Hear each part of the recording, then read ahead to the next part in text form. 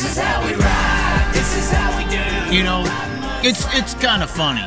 Like, I try to bring a level of understanding, maybe a little more insight into what's important, what isn't important in life, you know, some halfway teachings along the way about views and thought processes and things like that, and perspectives and reality and perceptions. And some people just can't get, you know, I made this damn video yesterday with Macedo talking about marks, an XR scenario, which is a scenario where I addressed and pinned a comment saying my opinion of the broadcast they did isn't a personal attack, isn't anything like that. It's just, you know, this wasn't some just random regional race. This wasn't MLRA. This $100,000 late model deal is a big damn deal. And I understand that these are the type of races that the world needs to see. And when the world tunes in to hopefully see this shit, it has to be Eldora Million Flow. It has to be Knoxville Nationals Dirt Vision. It has to be Springthal 100 XR level. And that level was not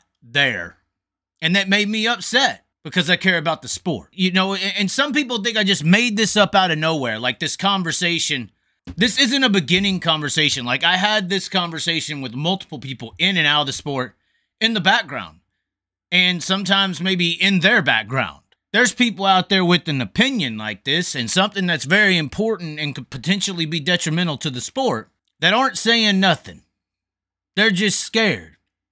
Now, some people are out there in the media spectrum especially saying they're scared because they need to eat and they don't want to threaten their opportunity to allow that to happen. Well, aren't you afraid of these little Caesars? Double meaning there. You may need one of these Caesars out here to feed you one day, so you shut your mouth and you hinder the ability of the one thing God gave you, and that's a mind to think and a fucking mouth to speak what you feel and think as well. Oh, but it's the money, it's the monetary, it's the dollar, it's the whip that you people are afraid of. Except now they got you scared to not get whipped, and now you'll do anything you need to do for this systematic issue at hand. Now, obviously, I said little Caesars, not big Caesars, because you sure as hell ain't no big Caesar, any of you that I'm talking about. Anyone in your higher class that you so proclaim. Just because you're above the working man don't mean you're not below somebody else. But you have things you speak and feel about the classes above you, the political classes, this, that, and the other classes, and you're too scared. There's somebody that feeds your plate, and you may not want to lose their food that they're going to give you. Oh, so you're scared of your massa? And then they look above them with the problems that they got with the people above the little Caesar, and they look down at the working class and justify it because you're doing the same things to those people as those people are doing to you. And then us as the working class, we're technically the issue because we're not giving a great example. And these people are able to be little Caesars in their little domains with their little power, little control. And it all comes down to keeping your mouth shut. Your mouth is the most powerful thing in the world. In the world.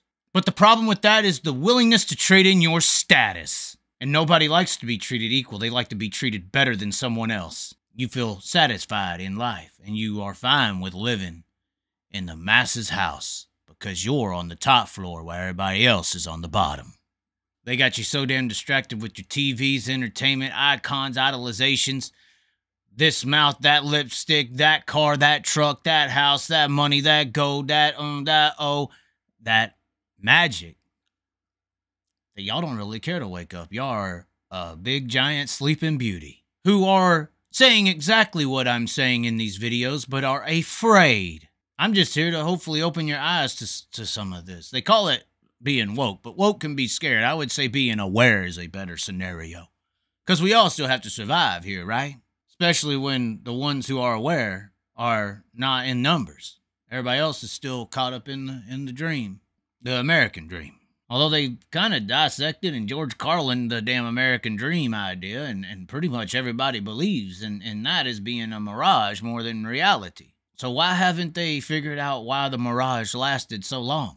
But there are people who just see the check engine light on the dashboard, and then there's others who try to actually fix the engine. Some people want to learn how to fix the engine, but most of them are just lazy, similar to sheep. But anyways, ladies and gentlemen, I know this is a racing-spurred discussion, but this is a way bigger issue than racing. And some of these actual world problems might be a little bit more important than racing. At least they are to me. And that's the end of the story. You can leave your opinion below in the comments section. You can like the video. You could share it if you potentially agree. And you could also subscribe if you want to see more of this type of talking and majority of the time racing. But I'm sorry, you're not watching a sheep. I'm not reading a script. If you want to watch those types of people, there are other dirt track channels who offer sheep-based content. They put their stuff out daily. But anyways, ladies and gentlemen, we'll catch you next time. This is how we ride. This is how